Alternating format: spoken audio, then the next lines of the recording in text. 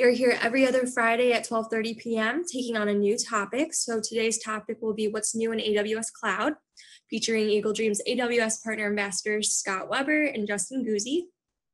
So if you're new, a little bit about 20-minute tech break. We take 20 minutes to answer 4 questions with 2 experts. So we hope that you'll learn something new today. So Scott, if you wouldn't mind giving a little bit of background on what your experience is and what you do at EagleDream, that'd be great. Yeah, sure. Thank you, Valerie. Thank you, everyone, for joining us this afternoon. As Valerie said, I'm Scott Weber. I'm the Vice President of Cloud Solutions here at EagleDream. And myself and my team of solution architects oversee the technical direction and working with our customers as they migrate or expand their footprint in the AWS Cloud.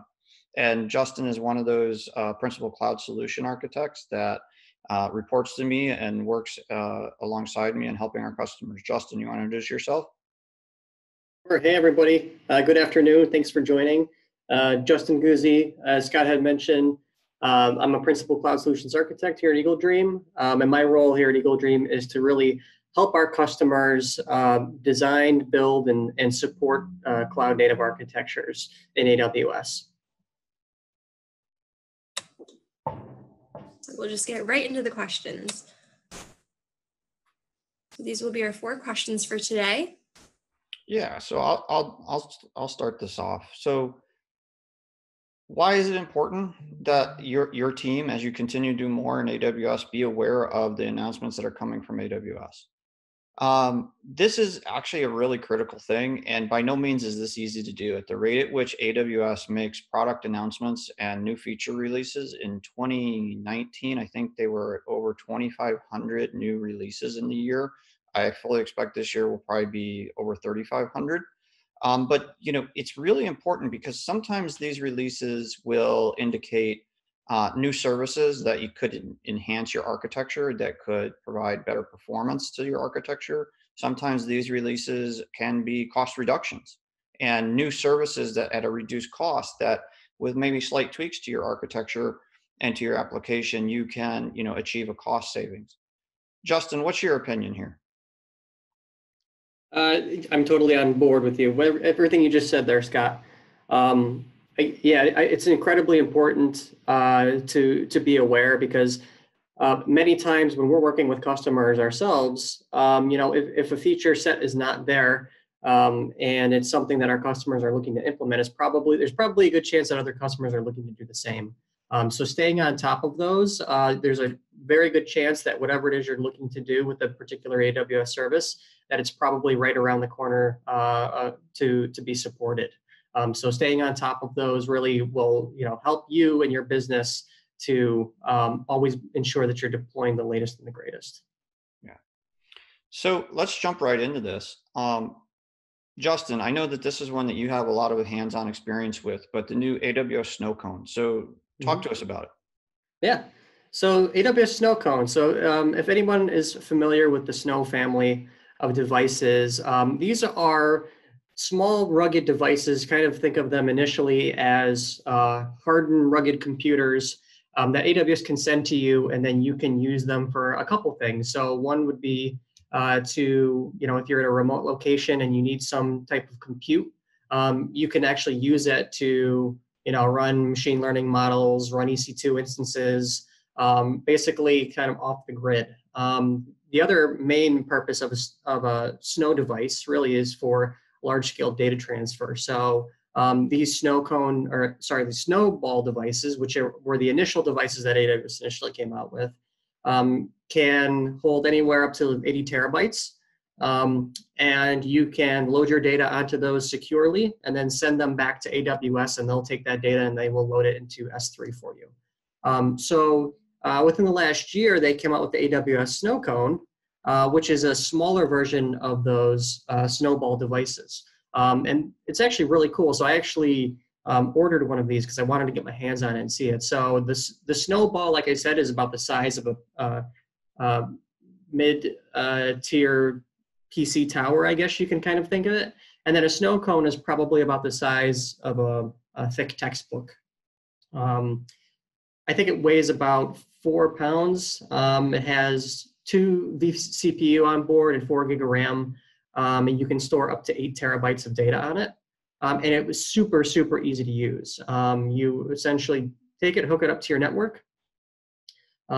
You launch the Ops Hub software to manage the device. It shows up, you unlock it, and then you can actually interact with the device. This is unique in that this snow cone device, you can actually use it to send data to AWS using their AWS Data Sync service.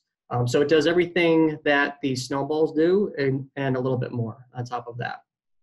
So super easy to use. I actually transferred about 400 gigs of data to AWS of my own personal business and personal documents and photos and things like that. Loaded it up, sent it back in a few days. It was loaded up into S3, and I can access everything in the cloud. So really cool device, super easy to use, especially with the new interface. So anyone can get started with it today. That's really cool. I know not every customer has a need for these devices, but when a customer does need them, it makes all the difference in the world. And now having the compute combined with storage on Snowball Edge and snow cones, it's really opening up some really interesting use cases by customers. Moving on, there's a move in industry. Containerization continues to grow within the software development, application development industry. And there's been an announcement recently of the new App2 container tool that AWS has launched for both Java and .NET based applications. And this is a really interesting tool because the goal is to alleviate the complexity of taking an existing Java Tomcat based web application or .NET web application running in IIS and making it easy to wrap up that running application into a container to allow you then, deploy it out on top of, in case of a Java app that was based on Linux, into a Linux container running maybe on top of Fargate. The .NET applications get wrapped up into Windows-based containers, but there's still so many advantages to getting to a containers model. This tool is a little bit different than some of the AWS tools. It's a set of it's more of a command line tool. You go and you download it from AWS and set it up and install it on your machine.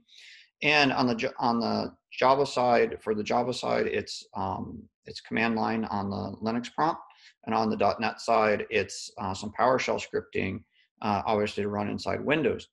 But what the tool will do, it will lead you through the commands that you need to take, and at the end of it, you will have your application wrapped in a container and the beginnings of a code pipeline to be able to then further deploy your container out in the future. And then all that's left for you to do is take the Docker file that it's creating and the app spec, the task definition file, and integrate those into your source code directories and your CI/CD processes and your development processes. But in the past, there was a lot of manual work that would have to be done to figure out exactly how to, wrap all the dependencies and everything up into a container. So this is going to be, I think, a huge step forward in helping customers. We have some customers that are starting to evaluate the tool today as they're trying to, get to the latest and greatest, because getting to containers, regardless of the platform, is an opportunity to save cost, but also increase scalability. On the .NET side, the best you can really achieve for scalability of Windows servers in AWS is on the order of 15 to 20 minutes from the time you need a new Windows server because load is increasing on your application to when that server is up and ready to go. But containers, you're looking at like 1 minute or less type time to scale up those containers to get them usable by your application. The same applies on the Java and Linux side. Takes 3 to 4 minutes for a Linux server to come alive and be ready to go. Again, on a container, you're looking at less than a minute. Justin, what are some of your thoughts around this? Yeah, I think it's really cool because you see AWS is really closing that gap between what you've got running today and getting it to the cloud. And you kind of like you said, Scott, there was a lot of manual intervention and heavy lifting to really containerize an application. And this you can literally do within minutes with the tool installed and containerize and package up an application and start running it in ECS. I mean, this is just one of many tools I think that AWS is going to unveil to make that process easier and really focus towards developing new technologies and developers in particular. How can you get them to the cloud and get them onto these new platforms quickly without them having to do a lot? I mean, this is a great example of a tool like that. Yeah. So if there's anybody in the audience that wants some more information, again, if you just search for App2 Container, you'll find the AWS page dedicated to it, but also feel free to reach out to myself or Justin. We'd be happy to, help you with it, assist your team in evaluating it. So let's move on to the last question. I'm actually going to broaden this a little bit more. And Justin, let's talk about, the recent announcements, not just for the T4G instances, but I'll say the R6, the M5, and the C6G instances as well in this discussion. So you want to kick it off and sort of explain what that little lowercase g is so important about? Yeah, so a couple of years ago, Amazon unveiled that they were actually coming out with their own ARM-based processors called Graviton processors. So that's what the G stands for. So a couple of years ago, they came out with the first generation of that. It was unique in that it was custom silicon that Amazon had actually worked with the company to develop and build.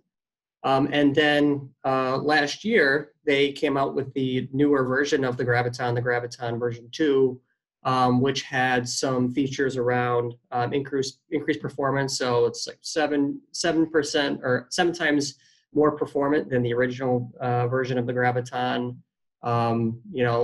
Larger caches, faster memory. So this was really big in terms of what Amazon can really push out from a hardware perspective. These T4G instances, so this family in particular, there's about a 40% price performance ratio improvement over the current T3 instances, which don't run on Graviton processors. So this is really cool to see Amazon kind of taking the charge, maybe taking a little market share away from Intel and AMD, and really, running their own hardware. I mean, they've already done that for their Nitro hypervisor. So initially, compute and EC2 instances ran on open source hypervisor software, and then they went and created their own hardware-based hypervisor. So this is just another example of this. And as Scott mentioned, there's a whole bunch of other families that are running these Graviton-based processors. So in order to run these, it needs to be an operating system that supports ARM-based architectures. So really, almost all of the Linux distributions supported, nothing for Windows at this point in time. But Scott, I don't know if you wanted to share anything else about those Graviton-based instances. Yeah, I mean, the as AWS always does when they come out with new generation of instances. I mean, we saw this in the transition from M4 to M5 with the Nitro architecture, or any time in the history that there's been an upgrade. The instances are faster and typically at a lower cost point. The Graviton, the specs that are out there are amazing, quite frankly. So you're looking at like 40% increase in performance on the new G-type instance types. And so, if today you're running, a Java application on top of Amazon Linux 2, or one of the other Linux distributions, I would be encouraging you to run to this type of update. I think I saw a tweet on something on Twitter, maybe that Werner Vogel's retweeted that one of the a very major name brand company just completed migration to all Graviton instance types and just saw an amazing amount of performance increase across the board. There's also 40% increase in performance of running workloads like MySQL. And the other thing to also understand is the Graviton instance types are now available in RDS for MySQL. I think that's the only supported engine right now. Obviously, I would expect to see Postgres support becoming really soon as well. Those sort of legacy licensed databases are probably going to take a little bit longer, if ever, to move to this architecture. But also, if you're running containers workloads, quite frankly, if you're running fleets of EC2 servers for containers, again, I'd be looking at, how fast can you get to these new instance types? Again, assuming you don't have RI purchases or something like that that are constraining you. 40% performance increase at at lower cost point or equal cost point. This is actually going to help our customers save money, right? I mean, you're going to be able to you can cut back on the number of instances or the sizes of instances that you're having to run with these new processor types. Yep, and if you're interested in trying them out, Amazon is offering a free trial around the T4G micro instance size till the end of December. So you don't necessarily have to still be part of the initial free tier when you spin up an AWS account. You can utilize this today, and they'll automatically deduct it from your bill if you want to try it out. So great way to get started if you want to check it out. Perfect. Well, thank you, Scott and Justin, for going over those latest updates. If you want to learn more information on AWS Snow Cone, Justin has a great blog on his experience with Snow Cone that Scott actually just dropped the link to in the chat box. We also have another blog on AWS updates that was recently released this past Wednesday, so feel free to take a look at that as well for any more details. Moving on, we will be opening it up to Q&A, so please feel free to raise your hand and we'll be able to call on you and unmute you, or you can feel free to type your question in the chat box, and then Scott and Justin will answer the questions for you. So let's see.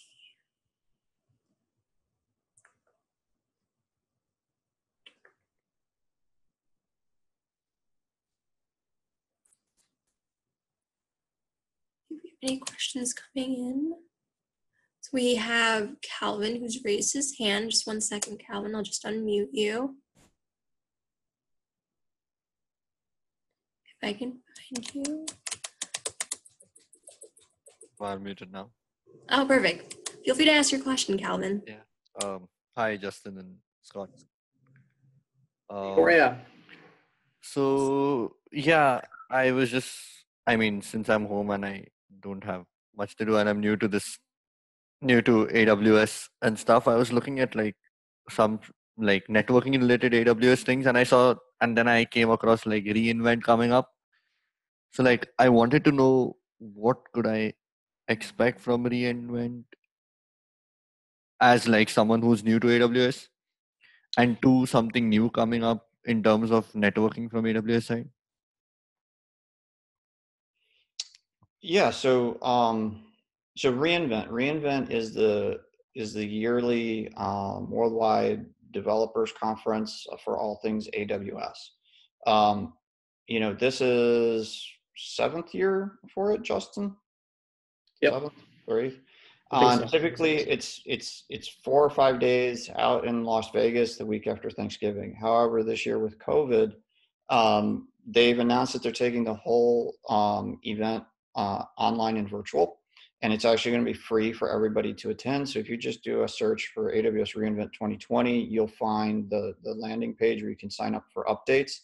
I think that there's a lot of questions from all of us right now. What is this really going to look like this year with it being virtual? They're also saying that they're expanding it to 3 weeks long, which really has me scratching my head personally. How is this really going to work? Mm-hmm. However, anybody that's new to AWS would definitely encourage you to sign up, attend what you can. Definitely make the keynotes that are done by Andy Jassy and Werner Vogels. Mm-hmm. There will be a full course catalog, if you will, sort of like when you were in college, of all the different sessions that you'll be able to go to. Again, I think we're all just trying to wrap our head around what it's going to mean that it's virtual, and there hasn't been a lot of details forthcoming yet. Mm-hmm. Thank you. So Valerie, it looks like we had a question get dropped into the chat. When using app to container, does the application being converted need to be cloud native? No. I mean, that's the whole, it could be a Java application or an IIS-based application that you're running on premises today. Now, obviously, we may not want to move the front end of our application into AWS running on containers without some consideration of typically, after talking to databases behind the scenes of what that's going to mean. But that's the whole sort of point of the tool is take this application that's running today, standalone on a Linux OS or an IIS, wrap it all up into a container, and then allow you to deploy it, into AWS, help set up the code pipelines to enable you to do that. There's a lot of customers that are longtime AWS customers that weren't ready for containers at the time that they built their system in AWS. So this is a tool to help them get more modern, but it's also a tool to help a customer that isn't in AWS modernize and get to some more modern frameworks for running their application. Perfect. I don't see any other questions, so feel free to take the next couple of minutes to ask any other last minute questions if you'd like. Feel free to raise your hand and we can unmute you as well. One thing to add to around reInvent, that initial question, is those keynotes tend to unveil some new services and new features. So if you're looking to stay on top of some of the latest and greatest, I would definitely stay tuned in to the keynotes, especially if you're maybe anticipating something coming out. And it's a great way to really learn about AWS technologies overall. A lot of great courses, a lot of great sessions that they have, everything from really 100 up to 400 level. So I encourage everybody to at least check it out at some point throughout the 3 weeks. Yeah, and feel free to stay up with EagleDream as well. Like, we will be giving real-time updates on the event and telling you what's happening and what's new with the latest technologies that are announced. But looks like we have a couple more questions. So we have one from Tyler that says, as ambassadors, is there anything coming down the pipeline that you're allowed to share? Justin, you want to take that one? No, unfortunately, we can't. We do sometimes get the inside scoop on some services or things that are coming, but it's typically under NDA, unfortunately. So as excited as we are and want to share it, unfortunately, we cannot. And then we have another question from Mark that says, I don't know if this is in the realm of this course, but can you take a Docker and convert it to a container? When do you use one over the other? Yeah, I'll take that one. So Mark, I think, we tend to use Docker and container are pretty much one and the same. Docker was the one who brought the concept of containers to the forefront and really named it. So when we're talking about app to container, we're converting that application running standalone to running in a Docker container. You then take that Docker container and decide how you're going to deploy it probably using Amazon's Elastic Container Service being the simplest way to get up and running with containers. If you're an organization that's exploring Kubernetes, you could go down that route. And honestly, you probably could use app2 container to convert an on-premise application and then run it in your Kubernetes cluster on-premise as well. So container and Docker are, I'll say Docker is the more specific implementation of container. A lot of Linux OSs, going back years and years and years, had the idea of containers. Change root jail is essentially a container. So I think, and sort of bad on us, we tend to just say container when we mean, Docker container in today's lexicon. All right. We have just a couple of minutes. Feel free to get in any last questions. From Mark, once again, it says, how mobile is a container? So containers are very mobile, which is why there's a lot of interest in them right now. The other thing about containers is the isolation that they provide for your executing environment. So you can take a container, from on-premise to a cloud provider or from one cloud provider to a different cloud provider. When we get into actually running containers, though, at any scale at all, well, there's really two choices. You can statically provision that running container onto a virtual machine. That gets you just running a container, but it doesn't get you scalability, inspection of how things are running, things like that. That's why there's things today, on the Docker side is Docker Swarm. AWS has Elastic Container Service and Elastic Kubernetes Service. You have just Kubernetes in general that's out there that a lot of organizations are using. What those are classified as is orchestrators for your containerized environment. And they are the orchestrator is then responsible for the deploying, the monitoring, the replacement of the containers, which you use when you want to do deployments to actually push new containers out and replace currently running containers. So when you start down the container path, there's a lot of new terminology, some things that you got to come up to speed with. But I'll tell you, I think the easiest ways to get started on containers, especially with AWS, is just leveraging their Elastic Container Service. It's very easy to use. It's very robust. It's very mature. We help a lot of customers get started on their containers journey looking at that tool. Great. So it looks like we are approaching our 1 o'clock mark. Thank you to everyone today that attended, and thank you, Justin and Scott, for answering all those questions and giving us the latest updates.